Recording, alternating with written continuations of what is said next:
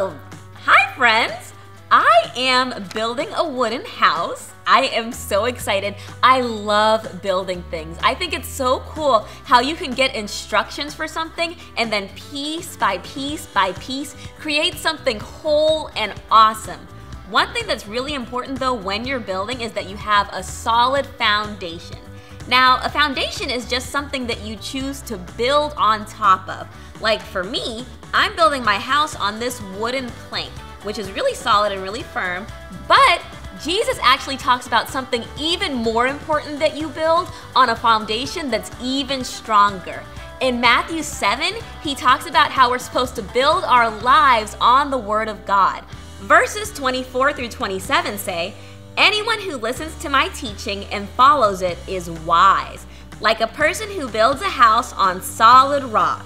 Though the rain comes down in torrents and the flood waters rise and the winds beat against that house, it won't collapse because it is built on bedrock. But anyone who hears my teaching and doesn't obey it is foolish, like a person who builds a house on sand. When it rains and floods come and the winds beat against that house, it will collapse with a mighty crash." So today I have a wise builder and a foolish builder. And we're gonna see what it looks like when they build their lives. So when we hear the Word of God, we all start off the same. We can choose what to build our lives on. It's a completely blank slate. The wise builder chose to build his life on the Word of God, which is like building his life on a strong rock for foundation. And the foolish builder chose to build his life on things of the world, which is like building his house on unsteady sand.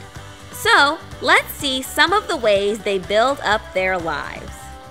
All right, everyone, it's time for tithes and offerings. Now, it is so important to give with a good heart. God has asked all of us to be generous in everything that we do, and we want I don't want to give this money. I worked hard for this money. Why does God need it anyway? He's rich, he created everything. He doesn't need my money. I think I'm just gonna keep it. So I want all of you guys.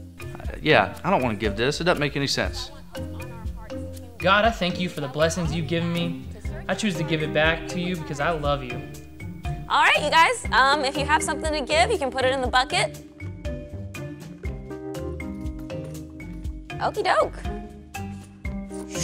When the foolish builder decided not to give, he was trying to store up his money for himself. He put his trust in his money instead of God. So his house only has a little bit in it because God wasn't able to help him with it.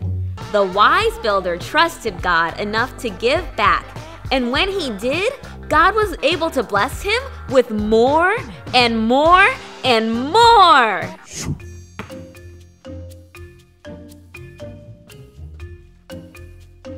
Whoa, bro, those are some awesome skills. Yeah, man, you know, I'm pretty good. God gave you some cool, that's awesome, man. God does awesome things for us. Who? He gives us awesome skills, and I think he gave you that. Nah, dude, that's me. That's just years of hard work. Oh. That's it. Oh. You see this medal? I did that too. Oh, okay. Yeah, all me. Nothing but me. That's Oh. it. Okay. That's it, man.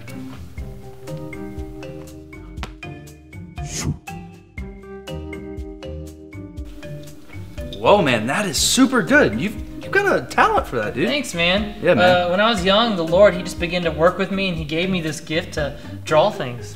Dude, it's super good. He'll do it, man. Every single time, the Lord, he'll give you all of your giftings. The Word of God says that we're supposed to thank God for everything that we have. And the wise builder did just that. He used his gifts to bring glory to God. But the foolish builder took all the glory for himself.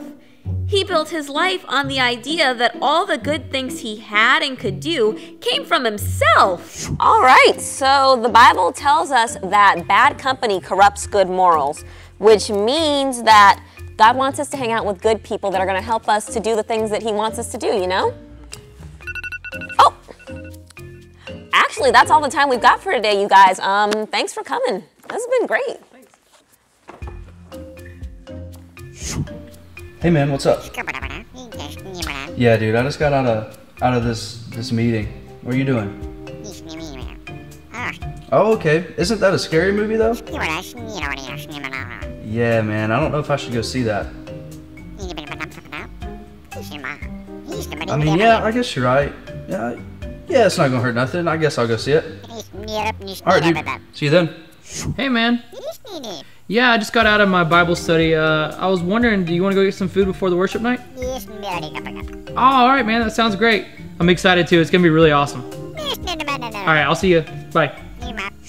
The wise builder was building himself up with godly friends, so his life is full of good things from God. But the foolish builder was hanging out with people that weren't doing good things at all. He's been building his life on all kinds of bad things. So let's see what happens when the storms of life come to both of these houses.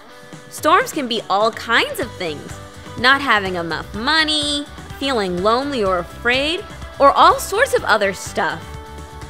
Now, when the storms first come, it's not really that bad. Both houses look like they'll be fine. But, like Jesus said in the scripture, when things get really bad in life, that's when you need a solid foundation on the rock. Jesus said in Matthew 7:27 that if someone builds their life on sand, when the rains and floods come and the winds beat against that house, it will collapse with a mighty crash. But if you build your life on God's word, remember verse 25 says, though the rain comes in torrents and the flood waters rise and the winds beat against that house, it won't collapse because it is built on bedrock. So God wants all of us to go out and build our lives on the word. And we can only do that when we read the instructions in the Bible and do what they say. When we do that, our houses are going to be strong and sturdy. So I want all of you to go out and build on the rock.